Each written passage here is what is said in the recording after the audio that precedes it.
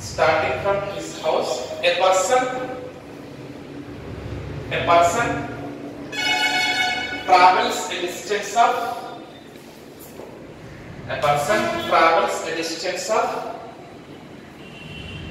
7 kilometers towards east. 7 kilometers towards east.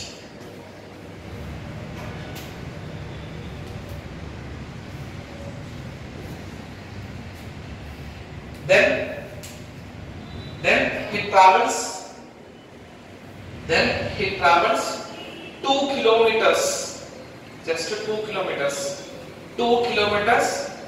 towards north. 2 kilometers towards north, and then travels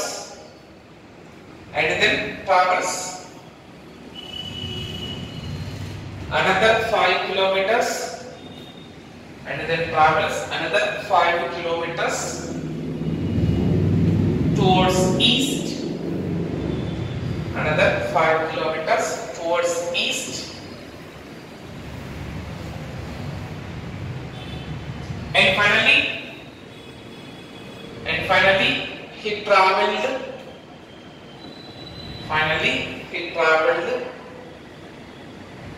3 kilometers towards north. 3 kilometers towards north to reach his office.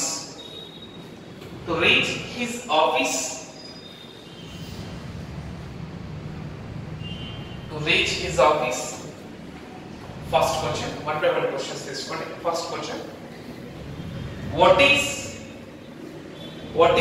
the vertical and horizontal distance? What is the vertical and horizontal distance? Vertical and horizontal distance traveled by him. Vertical and horizontal distance traveled by him.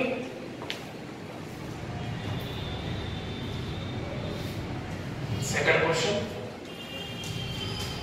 question, find the distance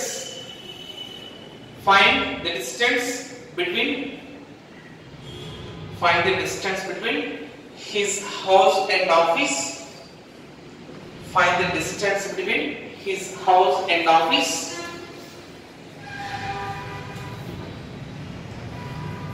Third question, and also find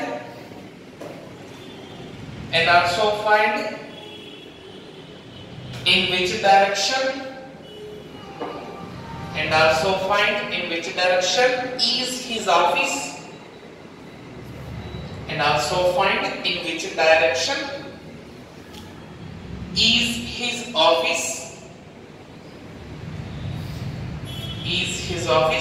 Situated with respect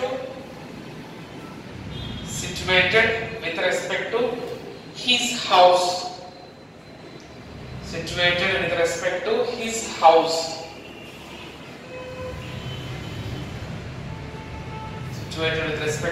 house.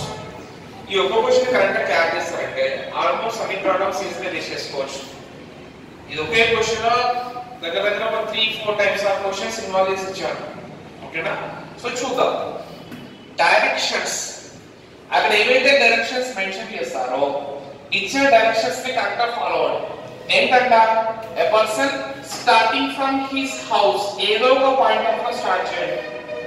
Starting from his house, a person travels a distance of 7 kilometers towards east. East and east కి వెళ్ళండి, north and north కి వెళ్ళండి, west and west తీసుకోండి, south and south తీసుకోండి. 7 kilometers towards east అంట, east కి ఒక 7 kilometers తీసుకున్నాడు. Then travels 2 kilometers towards north. Person ఇక్కడ ఉన్నారు, ఇక్కడ నుండి 2 kilometers north కి ట్రావెల్ చేస్తారట, ఒక 2 kilometers north కి తీసుకున్నాడు. And then travels another 5 kilometers towards east. మళ్ళీ ఒక 5 kilometers east అంటే east కి తీసుకున్నా. And finally he traveled 3 kilometers towards north to reach his office. మళ్ళీ ఒక 3 kilometers north సైడ్ ట్రావెల్ చేసి office reach అయ్యారట. So this is office. and this is house and it is office. ఓకేనా? అక్కడ ఇచ్చే direction తీసుకున్నాం. 7 kilometers towards east, then 2 kilometers north and 5 kilometers east and finally 3 kilometers towards north to reach his office. దీన్నే exam point of view some other way we ఎలా ఇస్తామంటే a person travels 7 kilometers towards east, then turns left or turns right. Here turns left and travels 2 kilometers, then turns right and travels 5 kilometers, and again he travels 3 kilometers towards left to reach his office in this center. A person travels 7 kilometers towards east, then turns left or turns right. Turns left or right అని mention చేసినప్పుడు ఆ person ఏ direction లో face చేస్తున్నారో దాని face చేసుకొని తీసుకోవాలి. మీరే కనుక ఈ డైరెక్షన్ లో ఫేస్ చేస్తుంటే మీకు లెఫ్ట్ హ్యాండ్ రైట్ హ్యాండ్ ఎలా ఉంటుందో అలా తీసేసుకోండి. ఇటు వచ్చాక ఈ డైరెక్షన్ లో ఉంటారు కాబట్టి లెఫ్ట్ మూవ్ అవ్వాలి, రైట్ తీసుకోవాలి. So then turns left and travels 2 kilometers, then turns right are left అని మెన్షన్ చేసినప్పుడు పర్సన్ ఏ డైరెక్షన్ లో ఫేస్ చేస్తుందో దాన్ని ఫేస్ చేసుకొని తీసుకోవాలి. ఇక్కడ వచ్చాక ఏ డైరెక్షన్ ఉంటుంది కాబట్టి రైట్ తీసుకోండి, లెఫ్ట్ తీసుకోండి.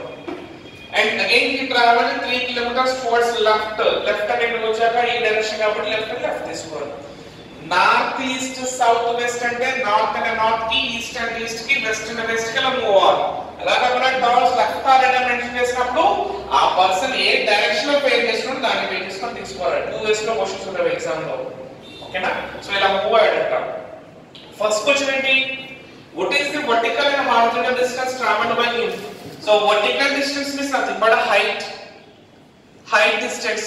Horizontal distance means nothing but the scratch distance. అడ్డంగా ఎంత ట్రావెల్ చేసినో నిలువుగా ఎంత ట్రావెల్ చేసినో అడుగుతున్నాడు. So vertical distance and horizontal distance.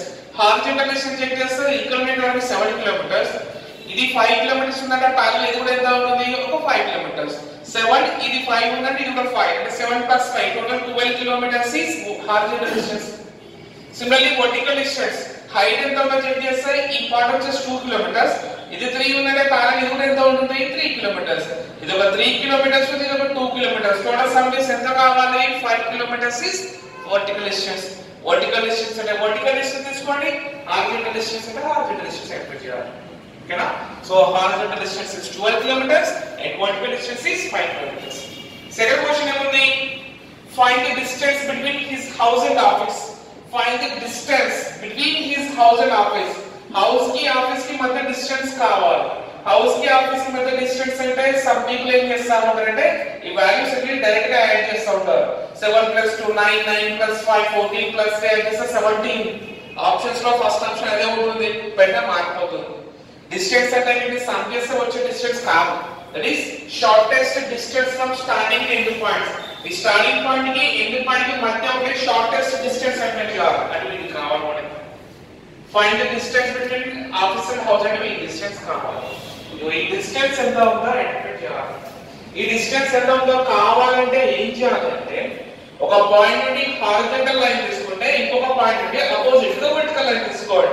ఇలా హారిజాంటల్ లైన్ తీసుకుంటే ఇలా వర్టికల్ లైన్ తీసుకోవాలి, ఆర్ ఇలా వర్టికల్ లైన్ తీసుకుంటే ఇలా హారిజాంటల్ లైన్ తీసుకోండి. యువర్ విష్ ఎలా తీసుకున్నా పర్లేదు.